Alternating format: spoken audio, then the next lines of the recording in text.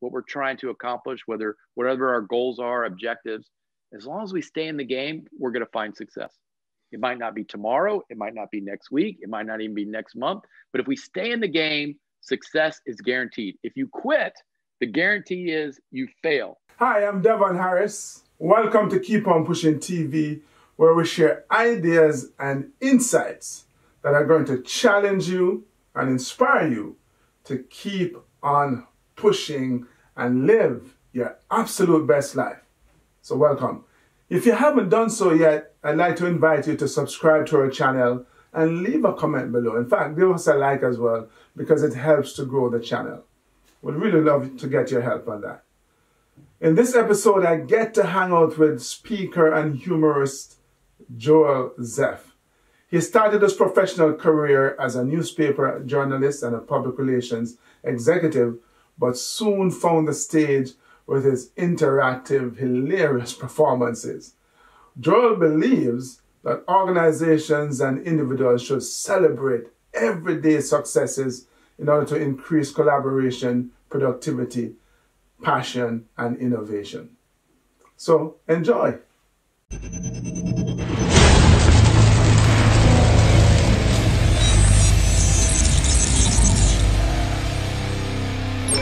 This is Keep On Pushing TV with Devon Harris. Hey, Joel, it's so great to have you. Welcome to Keep On Pushing. Thank you, Devon. Thanks for having me. Absolutely, man. Mr. Tada. It's awesome to connect. So you believe in, you practice, you talk about celebrating. And I believe in celebrating our successes. But tell me, Joel, in what ways do you think celebration increases, productivity and innovation, collaboration, and so on? Well, when I started speaking, my background, I had two backgrounds. I had a journalism business background, and then I had this improvisational comedy background. And I found a way to combine the two. And so I was talking about the choices that improv taught me, and it kind of filtered through my business experience. And part of when I started speaking, my kids were, when I first started speaking, I didn't have kids. But a few years later, and I had kids, everything was a celebration. Everything was a ta-da. When they're little, everything they do is a big ta-da. They eat a cheese sandwich, ta-da! They do a little drawing, ta-da! Everything, we celebrated everything they did, and that fueled their energy. They wanted to do more. And so I kind of took that energy, that ta-da energy, and kind of put it together with what I was talking about in the choices of improv. And that celebration is that energy, that positive support. And in improvisation, when we perform, that applause, that laughter fueled us. The more we laugh, the more laughter and applause we got as performers, the more we wanted to do, the more creative, the more risks we took, the better we performed as teammates, as leaders. We created more because we were receiving that positive energy. And that ta-da is part of that. Most people don't get a round of applause at their jobs. I have a job where I get a round of applause. It's pretty awesome. We still need that energy. Everybody deserves that positive round of applause. And if you don't have a job where you get a round of applause, then you have to give it yourself. So whether it's a round of applause to kind of key that energy up, or it's that big ta-da, it fuels us. It keeps our energy up and our passion. And what that means is innovation, success, better teamwork, more exciting leadership. That's what we're after. Yeah, it's kind of interesting as you mentioned your kids and how you celebrated every little success. And, it got me to thinking back to when my kids were growing up. And you're absolutely right. Even as they're older, and they hit the honor roll, like we just had a cause for celebration for my two daughters who just hit the honor roll. And that's a big celebration, but we have to celebrate everything, little things as we work, all these celebrations, keep that energy going. Yeah, absolutely. But it seems what I'm hearing from you, and I think it's true, that as we grow older, though, we kind of lose, I guess, the desire to applaud others, and we kind of get accustomed to not being celebrated the way we were celebrated when we were younger. You are absolutely right. As we get older, it takes more and more for us to have that ta-da. And that affects us, right? Especially at work. We had to wait once a year for an awards presentation. You know, we don't get enough appreciation in our work lives. And if we don't have that appreciation, you know, what are we going to create? Are we going to be the best that we can be? Are we going to be able to deal with change effectively? Are we going to be a great teammate? Are we going to be able to take care of the customer, take care of our team? You know, we need that ta-da, and we can't just wait for it. And we can't just rely on leaders. Everybody needs to be creating that ta-da energy, that positive support, because that's our fuel. We want to keep our passion up and our stress down. And to keep that passion up, we need that fuel. Passion up, stress down. You know, I've watched videos of you on stage, and you are just bouncing off the walls, basically. Is that how you are normally? That's a really good question. I get that question a lot. No, because people would think I was just, you know, just nuts, right? You have to, I kind of save up that energy before I performed. Before I had that outlet, I was probably more like that. It was, you know, I just had this, you know, this energy, this starburst that was just constantly finding a way, an outlet. And once I found that outlet in performing, when I first started doing stand-up and then improvisational comedy, and then of course speaking, it directed that energy. And so, you know, I kind of use up that energy when I'm on stage, and then most of the time, you know, I kind of come down a little more. That spirit, that I come down a little more because normal. I'm too wound up when I perform. It'd be too much. People would stay away from me, Devin. People wouldn't even talk to me if I was like that all the time. Sure. So you mentioned that he had 2 careers, and for a minute I'm like, man, he's almost sounding Jamaican. What's going on here? You know, with multiple jobs. But so you're improv, and were you a newspaper reporter? I did. That was my degree, journalism, newspaper. I was a newspaper reporter. I'm very proud of that. And then I went into advertising and marketing and PR. And in 1991, I lost my job as a newspaper reporter. The newspaper closed, and so I had a lot of free time. I was single, and I had a severance check. So that's like just perfect, right? That's a single guy's dream world there. Yeah, it's perfect. And so I started doing stand-up. I found a club and I started doing stand-up. I started I took a couple workshops about improvisation, and I kind of found my calling, and it just kind of progressed. And what sparked that interest initially, Joel, to go from, newspaper reporter to marketing to, hey, I think I want to do improv. Comedy? Yeah. When I first moved to Dallas, a friend of mine that worked at the newspaper took me to an improv comedy club. And I at that time, I didn't really know. I had been to an improv show, but I wasn't really familiar with what improv was. And so they took me to a show, and it was just like, oh, I mean, it was kind of like a Disney movie, like where the light just kind of shines on the main character, and you're like, oh, it was eye-opening. It was a magical experience, because I realized that's what I wanted to do, and now I just got to figure out how to do it. And so I always was interested in comedy. I did a stand-up comedy routine in 8th grade at the 8th grade talent show, where I just did impressions of teachers. I can't believe I wasn't expelled, but apparently, but I did stand-up and I did comedy, and that was always part of me. And when I went to college, I had these two, there was kind of two personalities. There was the very responsible business, I need a career, personality, and that kind of focused on journalism and then went into advertising PR. But at the same time, I had this love of comedy, this love of performing. And I found a way to combine the two years in the mid 90s. So after I was a newspaper reporter when the paper closed, I said, well, I have a lot of free time. So I started doing comedy, started doing stand-up around town and going to open mics, taking workshops with the improv group. And then I got invited to be part of the group. At the same time I was doing that, the responsible personality, I got a job at a PR agency and then an ad agency. And so it's kind of these two very diverse directions, right?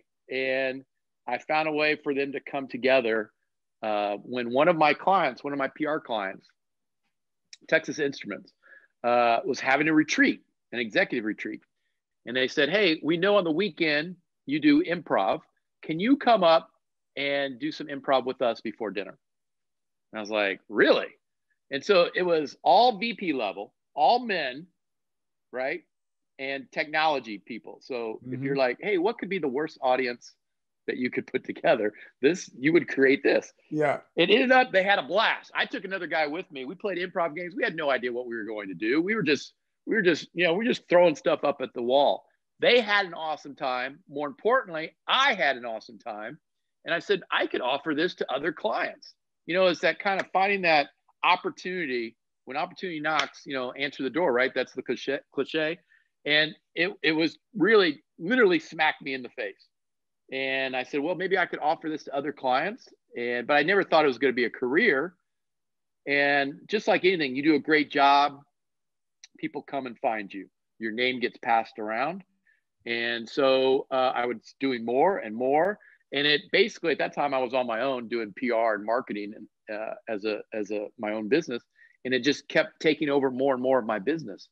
And about 1999, 2000, it had really taken over my business, doing improv as a keynote, as working with corporate clients, associations, healthcare, schools, using improv to talk about teamwork, leadership, change, passion. And all of a sudden, a new career was born. And that's the story. Yeah, that's it's interesting because let's talk, to those people who find themselves in a career that it's not necessarily a dead end. They may be achieving some success, but they're not necessarily totally fulfilled. And I don't know that you were not necessarily fulfilled as a newspaper reporter. They kind of invited you to go elsewhere. But you came into this new field, of comedy and improvisation, and hence a speaker.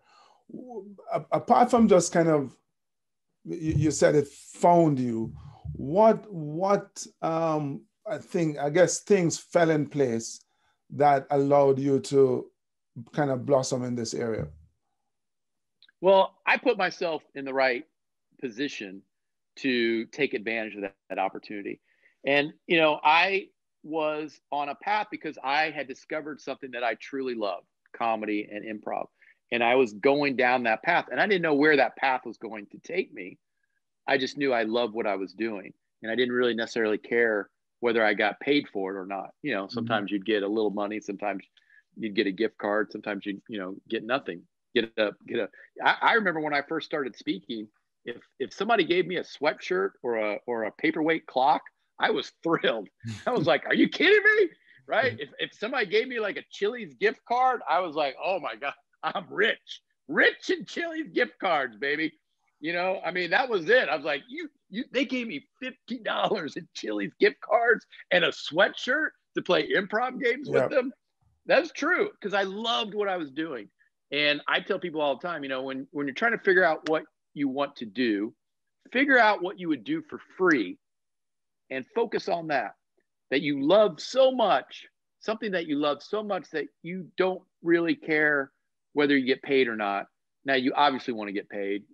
You want to make a living, but something you love so much, money's not the first thing. You're not concerned about how much you're making. You're not concerned about what your salary is, what the benefits are. All you're concerned about is that you get to be this, or you get to do this. And when you kind of start going down that path, all of a sudden opportunity is created, doors open. And some of them you create yourself, and some of them just by the circumstances. I loved improv. One of my PR clients, Texas Instruments, knew I did improv on the weekend. So an opportunity was created. Hey, come play improv games with our team. And then next thing you know, somebody mentions it to somebody else. I say it to somebody else. I do this job, which creates another job, which creates another job. At that point, I'm still not thinking this is a career. I'm still not thinking this is going to be a big piece of pie. This is just something fun to do because I love it. And you know, you got to take those first steps. And that first step, you know, you take those first steps, all of a sudden you've gone a mile, then you've gone 10 miles, then you've gone 20, you know, and you turn around, you realize how far you've come and what you've accomplished and what you've done, and more opportunities are created because you're putting that energy, you're putting your energy into it, you're putting your effort into it. Yeah, it's, you know, and you hear it all the time, and you know, it does sound like a cliche, but it's so true. You know, you do the things that you love. Now, I get it that we all live in the real world, and as you say, you know, people want to get paid. They have to earn a living. They need to put food on the table and a roof over their head. But if you can figure out how to monetize that which you love, then it becomes easier. I don't want to give the impression that it's easy, because it's work. Yeah, it's definitely work. You're absolutely right. And it's, you know, but focus on the industries that you love. You know, there's multi-billion-dollar industries in everything. You've got to figure out what you love to do and find your way, whether, you know, you love sports or you love, you know, like my brother-in-law, I remember having a conversation with him when he graduated school years ago about what he wanted to do. He was working at a bank and he wasn't fulfilled. And my wife and I were talking to him about, what do you love to do?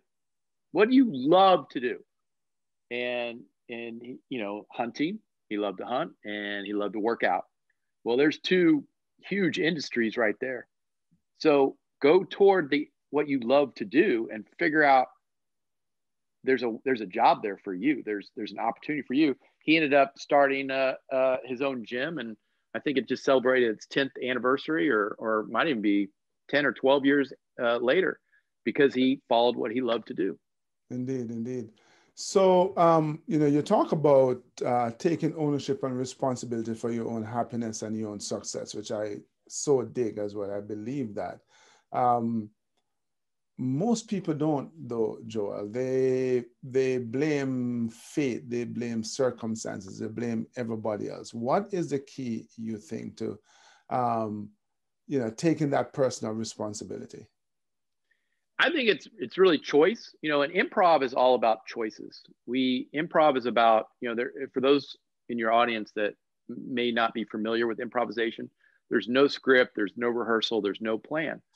Everything happens right there in real time. So it's all about choices, right? Choices. You're trying to choose, you know, what you want to do. You're choosing what you're saying. You're choosing what's happening. And so when you're making those choices, right, you're trying to find success. As a team, you're trying to find a success. You're meeting your objective, which is to make the audience laugh or to create something. And so just like when we talk about career, it is all choices. What are your choices? And is everything going to happen in one day? No. Is everything going to happen in a week? No. It's taking those little steps, and you realize how far you've come. You know, you realize you do a little something each day to move the goal forward to where you want to be, to what you want to do. And, you know, figuring that out and moving toward that is part of the process, and it takes time. One of my key messages that I talk about is staying in the game. Improv taught me you can do anything you want in improv. You can make a mistake. You can say something stupid. I've done it many, many times. I've probably already done it today with you, Devon, right? I'm actually keeping count. Are you keeping count? I'm sure. I make mistakes all the time. You got to own them. You got to own those mistakes. And you know what? You're going to make mistakes. That's what improv is about. You can't be afraid to make those mistakes. You learn from them and you move forward. And the key message there is to stay in the game. If you stay in the game, you're going to find a way to be successful in improvisation. You're going to find a way. Somebody says something that doesn't work. Somebody says something that didn't make sense or went off track. But if you stay in the game, you're going to find a way for that game to be successful. And you take it to our work lives, what we're trying to accomplish, whatever our goals are, objectives. As long as we stay in the game, we're going to find success. It might not be tomorrow. It might not be next week. It might not even be next month. But if we stay in the game, success is guaranteed. If you quit, the guarantee is you fail. And I'm not saying quit your job. I'm saying we quit goals, initiatives, challenges. If we quit, you're guaranteed you failed. If you stay in the game, success is there. And that means you have to learn something new or get out of your comfort zone or work harder. But it is there if you want it. You just have to stay in the game. You know, and you're a perfect example of that, Devon. Yeah, well, you know, you said a couple that's of a things perfect that I example. just have to, I feel like I need to unpack, man, because it's so true. You know, earlier you talk about opportunities and the fact that you have to work them, because the challenge is a lot of people, when they hear the word opportunities, they think in terms of, hey, this is a gift that I just need to unwrap and enjoy the contents therein. And what you're saying is, certainly in your life, the opportunity to become, to do improv appeared, and then to do improv and speaking appeared, so to speak, but it involved work. And then you had to kind of stay in the game. It involved a lot of work. I mean, I was doing stand-up at least four times a week. Sometimes we do multiple shows. We'd go Wednesday, Thursday, Friday, Saturday, you know, and then I would take workshops at the same time. I've done stand-up on a beach. I've done stand-up in a parking lot. I've done stand-up on a porch. You name the bad location. I've done coffee houses and back of bars and performing improv and stand-up and improv. You know, thousands and thousands. I've probably done, you know, we're talking thousands and thousands of stand-up shows and thousands of improv shows. And they're not all in a beautiful theater with an adoring crowd. They're in a parking lot or a porch. So, you know, somebody called an amphitheater. Completely. We talk about life and the fact that you have to have a vision, you have to have, you know, goals and create plans. But as I was listening to you talk about improv, it struck me that there's a big part of life that is all about improvisation, that we're really making it up as we go. And the key to succeed at this particular improv game that we call life is to stay in the game, as you're pointing out. Yep. I mean, you nailed it. We're all improvising. We all have choices. We're trying to make the best choice possible. That's the key. Improv is all about trying to make the best choice possible, not being afraid to make a mistake, and being confident and really trying to create opportunity for each other. You know, another big aspect of improv, because you're not doing it by yourself, you're doing it with a team, is that you're helping each other be successful. You're helping all the people around you, asking that question every day. How do I help the people around me be successful? And answering that question and acting on it. Yeah. Again, something important that you said, it just resonated with me. The idea that if you give up. So do you hear me? Oh, yeah. Sure. Joel, are you there? Yeah. Yes. I'm hearing something. Are you hearing it? So one of the things you spoke about was the fact that, you know, in the improv game, if you quit, the only time you fail is if you quit. And right. It's one of those messages that I deliver as a speaker, well, about persistence, about our ability to keep on pushing, that, you know, yeah, you will fail, you'll have setbacks, you will miss the mark. But the only time you truly fail is when you give up, is when you quit. Right. On pursuing the dream. That's why I love talking to speakers like you, is that, you know, we have different backgrounds, but so much of what made each of us successful in our own worlds are the exact same things, right? We may use different words, but it's the exact same message. And it's so cool for audiences to see people, you know, I come from this improvisational background. You come from, you know, a sport background, but the same skills that made each of us successful in our own fields, they're the same. We're not trying, neither one of us are reinventing the wheel here, but we're just trying to tell people our experience And, you know, some people respond to this and some people respond to that. But the more they hear, hey, here's how this person did it. Here's how this person, the same messages of staying in the game and not quitting and helping your team be successful and creating opportunity. Everybody has these same, they might use different words, but it's the same key points. And I think what you're illustrating is the fact that success principles are universal. And so Absolutely. what happens, you know, both of us are speakers in my world and your world are the same if we apply the principles, but it means then that because they are universal principles, somebody can apply them in their world and achieve, let's say, similar results, achieve successful results because the principles are eternal. Exactly. Yeah. Whether they're in sales or leadership or management, you know, or marketing or HR or IT or accounting, you name it, it applies. You know, yeah. We're all trying to find our way and we're all trying to find success. We're all trying to be passionate and be happy. I hope. I'm not really interested if you're not. Absolutely. I agree. No, just use the word leadership. And I think of the companies that we both work with, you know, obviously we are working to impact them in very different ways. And I speak all the time about the fact that we are leaders in our own right. So you're on stage and you're leading these improvised games. Mm-hmm. Yep. How willing are your participants, first of all? So are they really interested in having fun? And what kind of impact do you think you are making through the lessons you're teaching? Now, Devon, I have to remember back when I did live events. Remember that? Oh, yes. Good times. Talk about that, yes. We got to remember back when we did live events. That was fun. So back when I did live events and had people come up on stage and do improvisational games with me, it was awesome because, you know, I asked for volunteers. Sometimes I would have to pick somebody, but they were all successful, probably in the thousands and thousands of people that came up and joined me for improvisational game. And I've done, I don't know, 2,200 corporate events, something in that range, maybe more. It's not like I counted them, but somewhere around that range. I could probably, maybe a couple who were probably inebriated and just quit early in my career when I realized you shouldn't have drunk people come up on stage with you, which is pretty much a key, should be a t-shirt. Exactly. Don't have drunk people come on stage with you.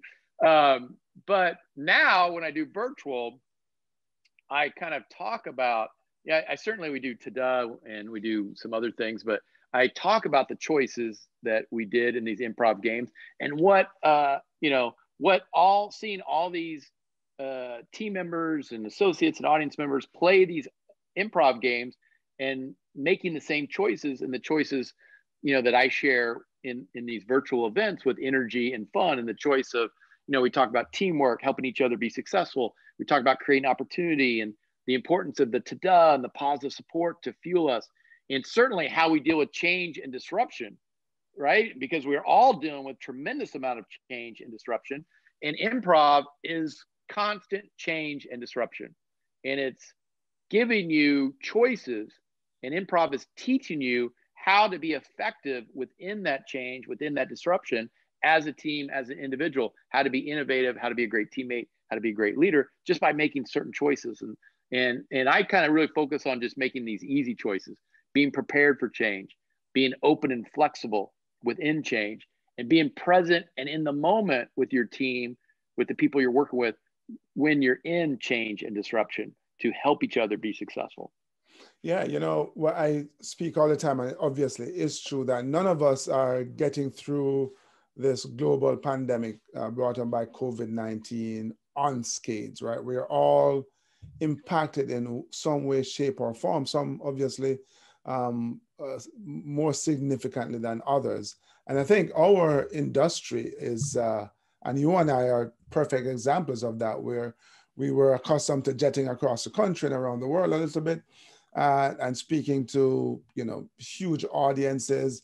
And now we are, you know, for want of a better term, relegated to a Zoom call, a webinar. Yeah.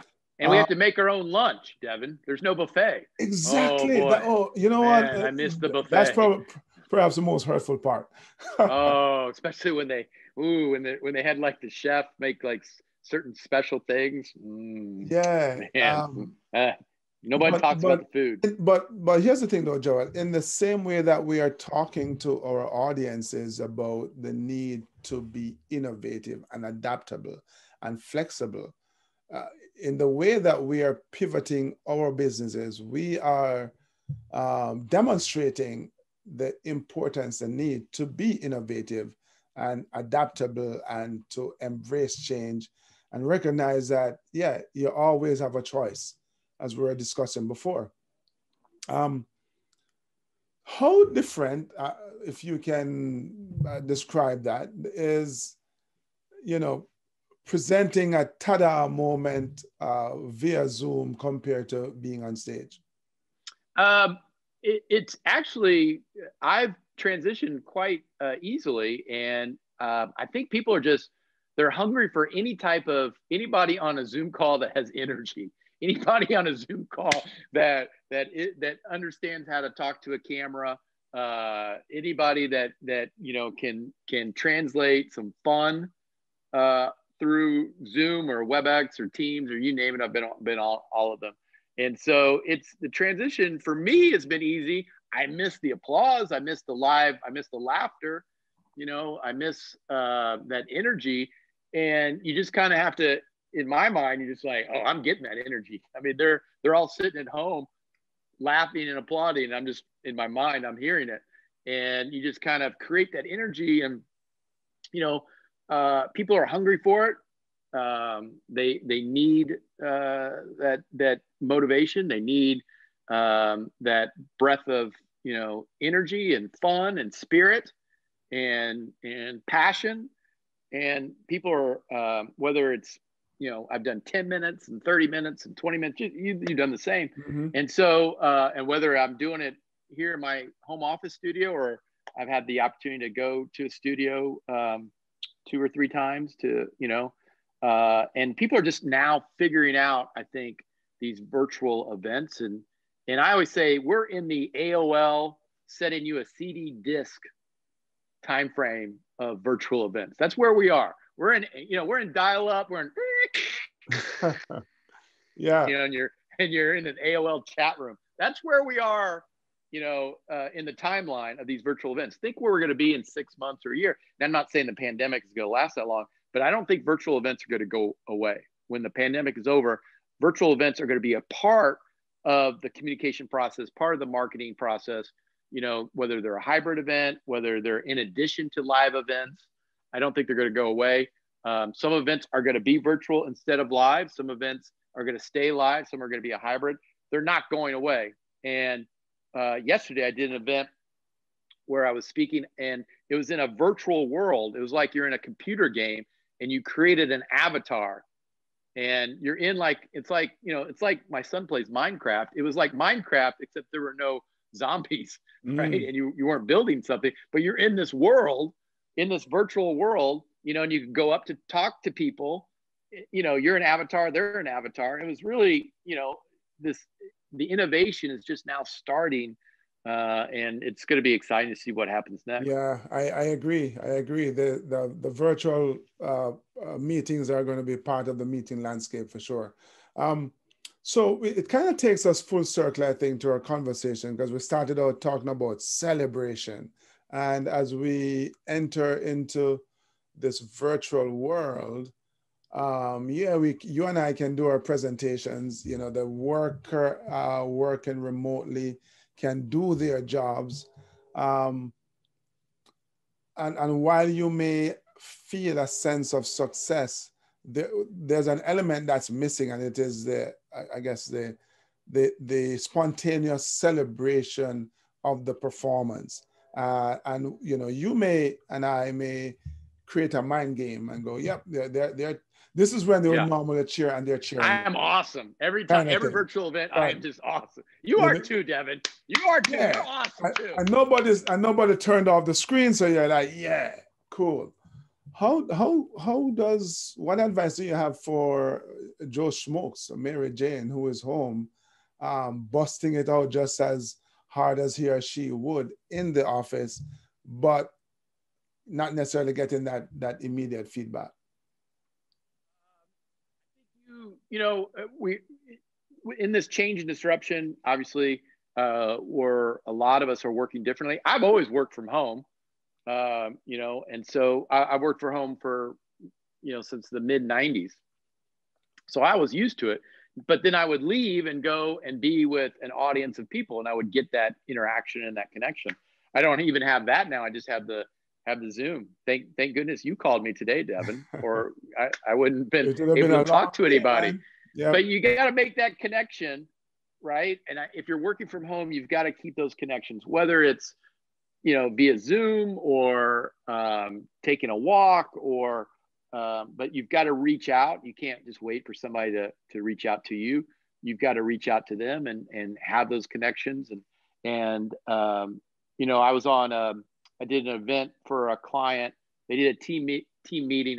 There was 40 or 50, and there was some really creative things that you can do on these calls that kind of bring us together. My client, they had everybody grab something from their home office, because they're all working at home, grab something from their home office that, really connects to them or inspires them, and share with the group why this item means so much to them.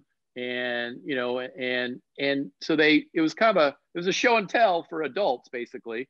Right? Remember when we were kids and we had show and tell? It was show and tell, and it was so rewarding. It was so inspiring, because you're making that connection, and each person talked for 90 seconds, to talk about their item and why it meant so much to them. And so you connected more with that person. You learn more about that person, and in the end, that helps all of us make that connection. Keep that connection with each other, and it also is important because it fuels us. That's, that inspiration fuels us, that connection fuels us. And we remember when we talked about tada and passion and energy, we got to have that fuel, and we get that fuel many different ways. And that's just one of them. Yeah. So I know you're able to finally put that journalism degree to work, and you wrote a book. I did. I made words. Talk to us about that. Yes. I made words, Devon. And actually, I'm gonna be honest with you. The book is past fall, 13 years. It came out in 2007. What? I gotta write another book, Devon. Make the Right Choice. It's called Make the Right Choice: Creating a Positive, Innovative, and Productive Work Life. And it's still available on Amazon, or fine books are sold, or used books, or just connect with me, and I got a couple copies. But it focuses on my messages, the messages of improvisation, the message I talk about when I speak. And I need to write another book, Devon. I need to write another book. Put that journalism. I should get. I wish I had some time to just be at home. Wait, I think I do. I think I have time. Devon, I have not used my time wisely. You are at home, aren't you? Yeah. You've written a book, haven't you, Devon? I've written 2, and I don't even have a journalism degree. See? Maybe I should write another one. It's hard. Too. Yeah. You got to see. Here's the problem with the journalism degree, is that you're taught to write on deadline, right? You have to have somebody breathing down your neck, and usually newspaper editors would be using choice words as they're breathing down your neck to get the copy.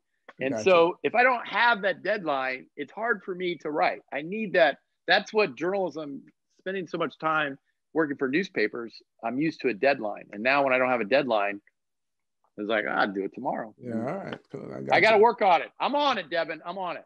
All right, Ryan. So tomorrow, though, or the day after, somebody may want you to come in and share your tada moments, your ideas around making the right choice and celebrating life every single day. How would they find you? Just really easy. Now it's so easy nowadays, right? If you can't, it's just joelzeff.com is my website, but you can find me on LinkedIn, just Joel Zeff. And then you can find me on Facebook too. the Joel Zeff, at the Joel Zeff on Facebook. Just put there's 3 Joel Zeffs on Facebook, Devon. And so if you want to find me, it's pretty easy to figure out which one I am. But if you want to go and find me, the Joel Zeff, joelzeff.com. It's pretty easy to find me. joelzeff.com, the Joel Zeff on Facebook, and Joel Zeff on LinkedIn. That's where you find Mr. Tada himself. Hey, Joel, this has been awesome, and I've really enjoyed our time chatting because even though you're a newspaper guy and an improv guy, you're pretty cool, I have to admit, you know. Thank you, Devon. You're cool too. Well, you know, I'm a bobsledder. It comes with the territory, man. Yeah, it's like, is there an uncool bobsledder? Is there a guy that I'm not met one? Is there ever a guy that went, you know, that bobsledder guy over there? Uncool. Totally uncool. Well, we do operate in a cold environment for starters. Yeah. So you're naturally cool, is what you're saying. Yeah. Well, you know, just again goes with the territory. So yeah, my man, I don't think there's ever been an uncool bobsledder, but it's been an honor talking to you too, Devon. This is a lot of fun. I love talking to successful people and learning about them and connecting and you know, and you inspire me and it's just it's awesome. Thank you for the opportunity. Yeah, man, thank you. So you know, you do epitomize a keep on pushing philosophy, my friend. The growth, the stick to itiveness, staying in the game is what we're all about here. Thank you for sharing that philosophy, your wisdom, and your experiences. Keep on pushing. Awesome. Thank you.